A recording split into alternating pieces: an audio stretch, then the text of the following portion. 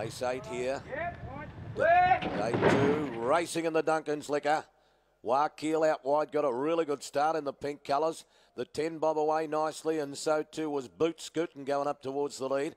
Royal Glance is just behind them, along with Irish Fire, and they were followed further back in the race then as they go down the back straight by Steep, and His Star's improving rapidly up to third. Live for Today centre field around Samapinga, and also along the in the middle there was Look Samapinga's the one over on the inside.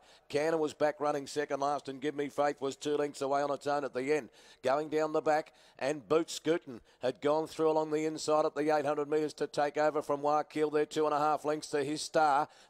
Who is third in the race, and fourth is the 10 bob from Irish Fire. Then Steep around the outside of Royal Glance, followed by Live for Today, the big grey going to the outside at the 600, and starting his run from Samapinga, Look Canna, and last of all trying to wind up was Give Me Faith. Boot Scootin' got the better of Warrnambool, the 10 bob. Now this is interesting. He stayed right down near the inside here, saving a stack of ground. Live for Today's out in the middle and Steep, and then followed further back to Canna. Now he leaves the rail on the 10 bob, comes to the middle. Live for Today down the outside. Boot Scootin' battles on in the middle. Give Me Faith and Canna are coming on from a long way back. Live for Today, the big grey, gets alongside the 10 bob. Canna's trying to gun them down. Live for Today, the 10 bob. Live for Eye they go. Live for Today just in front. Canna's joining in late. Live for Today is the leader though, and another one for Weir.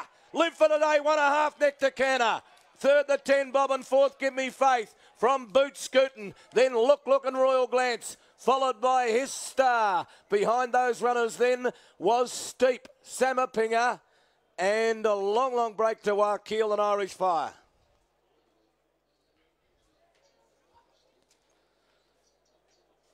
Live for Today, number 10, Brad Robiller.